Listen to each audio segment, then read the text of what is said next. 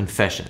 So when I picked up the guitar and started playing music, I was, I just felt music was this universe that I wanted to partake. And I didn't understand what's going on. And one of the things that I didn't understand at all was how people play all these notes, all these ideas so fast, and just like, how can they think so fast? How can they move around the guitar in a certain way that express these ideas? And as a teenager, just picking up the guitar and trying to play a couple of chords, this is quite mind-boggling. And what I want to talk about today is 6 exercises that combines heart, ear, soul, body. It's more than 3.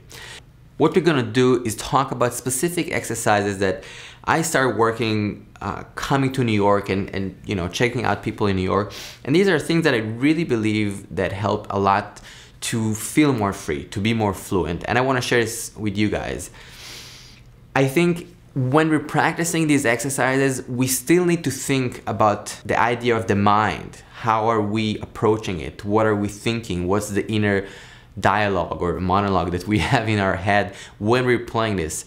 We need to think about the heart, what those sounds make us feel, even if it's just a chromatic scale, even if it's just a shape and it's very technical, still try to imagine what sensation we experience.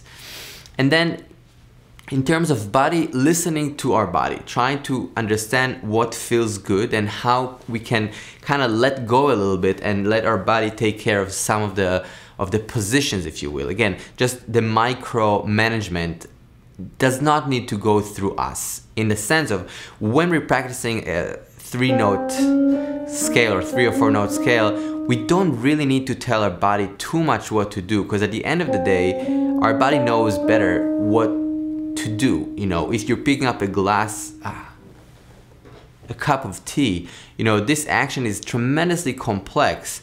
So trying to verbalize it and trying to tell myself, push muscle number 5 or 2 degrees down, this is just not gonna work. But letting our system figure it out while we kind of observe is sort of an ideal when you practice these technical elements.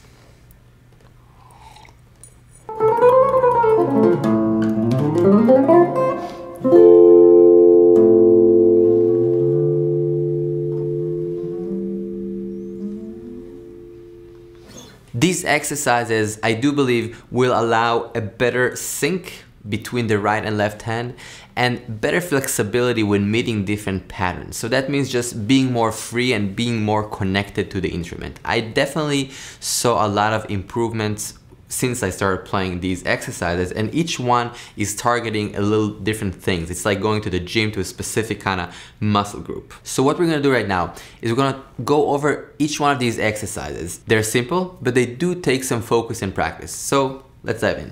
1. This is kind of a new thing that I realized recently. So when you're picking something, let's say I'm just playing an arpeggio. Now, I don't want to talk about the arpeggio. What I do want to talk about is the sort of shape of picking. So one of the things that I find extremely hard is if I'm descending an arpeggio, and it could be anything, it could be a scale, it could be anything, the shape of hitting down and up. So basically kind of like inner picking, if you will. So basically if I'm playing this down, up, this shape is not that easy for me. So I found that I need to work and spend time on this specific motion. And honestly, since I started doing that, a few things in my hand started clicking in even more and allowing me just to be able to play some stuff that I'm hearing in a more clear and stronger way. So check this exercise out. Basically, the motion is this. We just take 2 notes. They're kind of random, but again, not completely random. I'm taking C and A, and I'm moving this shape. I'm playing down, up, and that's important. Down, up, and I'm moving this shape a little bit. And just going back. So I'm just gonna do that for a couple times. And I'm trying to pay attention to the way I'm picking and how this feels against the strings and what is the motion. Again, just trying to raise my awareness. Not trying to control the body in a way, but just trying to see how it feels and what's going on here. I think what I do usually, I'll put a click on, for example. Ooh, I have a new song that came out about a week ago. If you haven't checked it out yet, ta-da! So,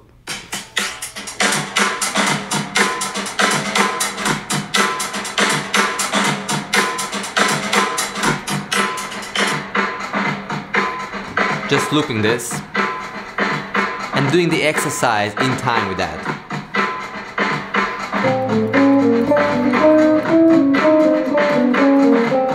And I can move the exercise half step up. So, skipping. There's a PDF if you need it.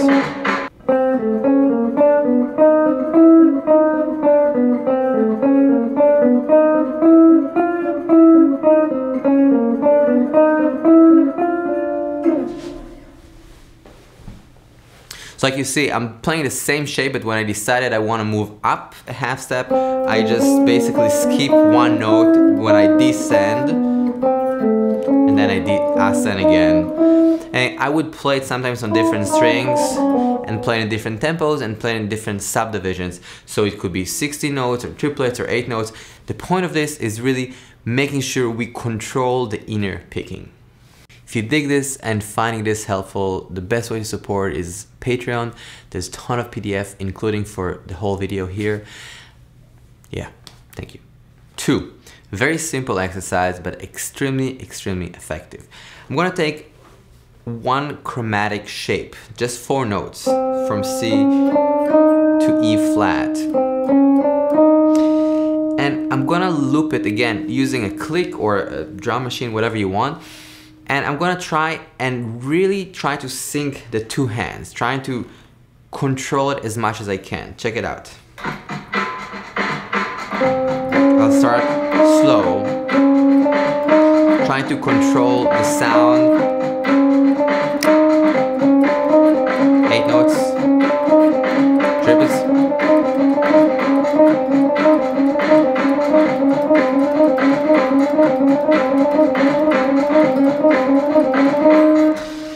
And then what I'll start doing with this shape specifically, I'll start moving it around. So instead of just playing those 4 notes, I'll start moving them around as well, up and down, different directions. So sometimes when I have an exercise, I literally write down the exercise, you know, C to C sharp ascending. Okay, so of course I can do descending, ascending, descending, different shapes, so I can find different permutations very easily. Maybe I'll skip a note or basically start from C and then D, so whole steps or minor thirds. Different variations of this exercise are awesome. The point of this is really trying to hone in on this alternate picking, where we control the right hand in a clear way and are able to articulate. Doesn't matter if it's a scale, the sounds and articulation is really connected to the right hand. So I think, again, as guitar players, we often talk about scales and shapes, which is of course great, but there is less attention to the right hand, which I think is a huge part. I mean, it's clear there are 2 hands when we play, so we need to focus on that as well.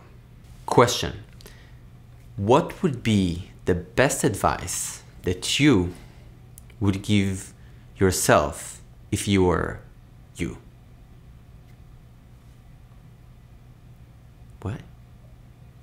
3, chromatic scale, but with hammer on and pull off. So we have this kind of sound we're gonna deal with. And we're gonna basically start from this C and end in this C, but we're thinking about the scale. This is the motion.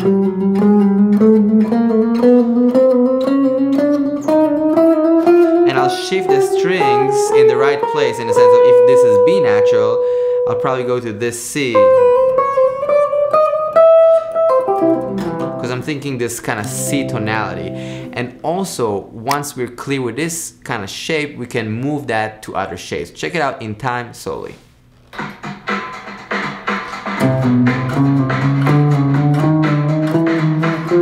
And of course, we can play it with different subdivisions.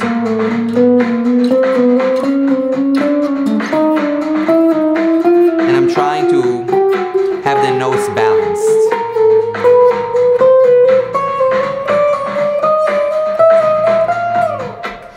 Later on, we can also take that shape, that sound and physical motion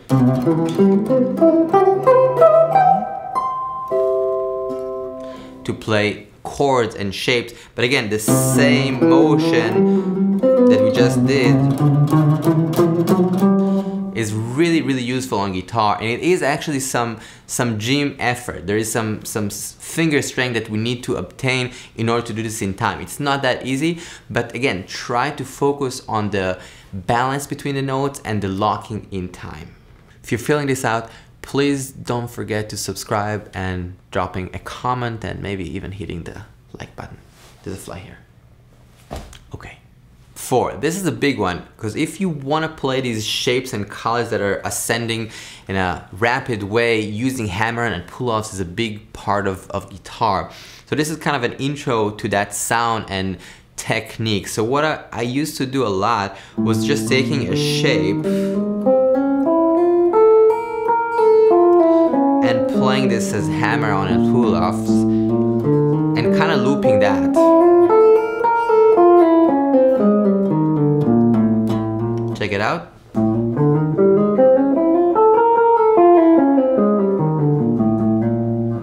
And I also play it in time.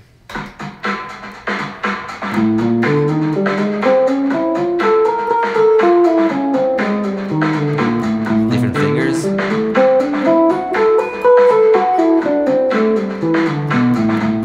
Could be different subdivisions.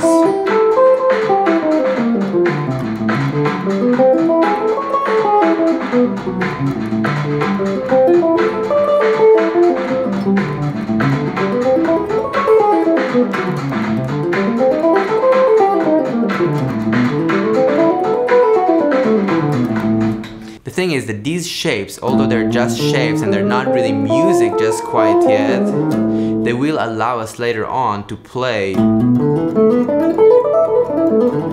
different shapes that are also these kind of pairing of 2 notes per string with hammer-ons and pull-offs that will give us a lot of music. So by working on this technical exercise and just locking in and honing in on these sounds, we're allowing that to happen. I would also do all the variations. So if 1, 2, 3, 4, and I'll do 2, 3, 2, 4, and 3, 4. Some of them, of course, are weaker fingers. So I'll really try and make sure that we pay attention, if you will, to the balance and the accuracy. This is a big part of it. Again, not just succeeding, but gracefully doing that, listening, trying to lock in, trying to imagine the sound that we're making, and trying to also breathe, because that's also a big deal that I'm thinking more and more, like, am I breathing? Am I giving oxygen to this system, you know, when I'm trying to play things and trying to process information. 5, a cool exercise that's really like lifting weights is basically taking this area of the guitar, the lower 2 frets, because they're just a little heavier, and really pushing with the finger, and then just going string by string. It's like literally gym.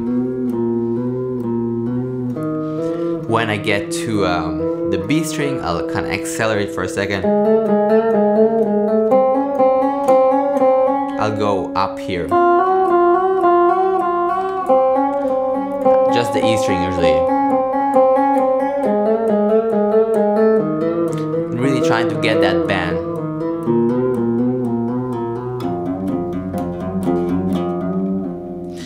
Now I would do that also in time.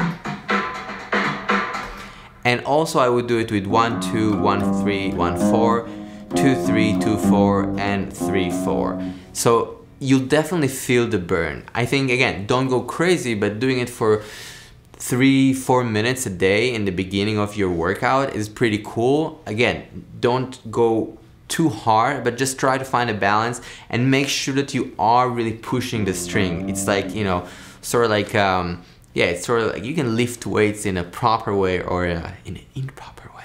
So I think like we really want to pay the attention and try to kind of get the most out of it. Even if it's not, you know, the hardest string to push, still we want to try and reinforce the stability and the control of our muscles. 6, this is a really fun one that I started doing last couple of months. Just taking a random shape. It could be a 4-note chromatic shape, for example. And I'll try to find stuff that's like not that convenient maybe. What did I do? Okay.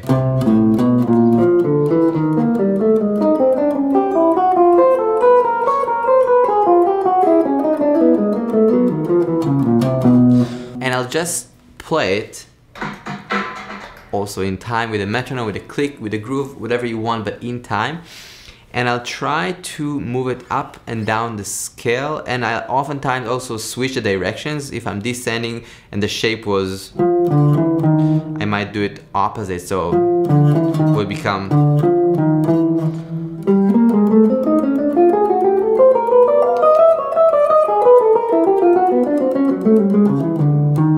And then sometimes on one string.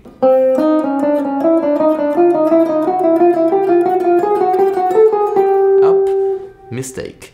So, you know, you'll find things that are like not easy for you, and you'll find like sometimes the shape to be confusing, and we just want to try these different angles, right? It's like, you know, basically training and putting those cones and running in different angles that are like even more trickier when you play football or something. Yeah, you might not do that at the game, but it's definitely good exercise. Thanks so much for watching, guys. I hope this was helpful and interesting and shed some light on things that, you know, you can work on, and I'll see you in the next video. Peace.